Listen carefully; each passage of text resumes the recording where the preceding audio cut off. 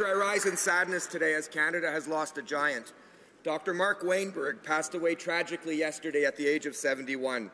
Professor Wainberg was known for his part in the discovery of the antiviral drug 3TC in 1989, and his work was continuing at both the Jewish General Hospital and the McGill University AIDS Centre. Il a eu le courage d'amener toute la communauté de recherche sur le VIH, sida à Durban, en Afrique du Sud, au cœur de la crise en 2000, de sorte que la dévastation soit constatée directement. He said, Mr. Speaker, he was an AIDS activist because we have to be.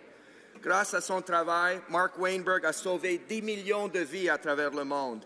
Il était officier de l'Ordre du Canada, officier de l'Ordre national du Québec et chevalier de la Légion d'honneur de la France.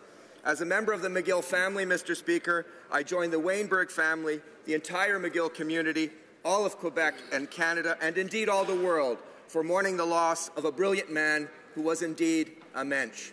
Thank you, Mark.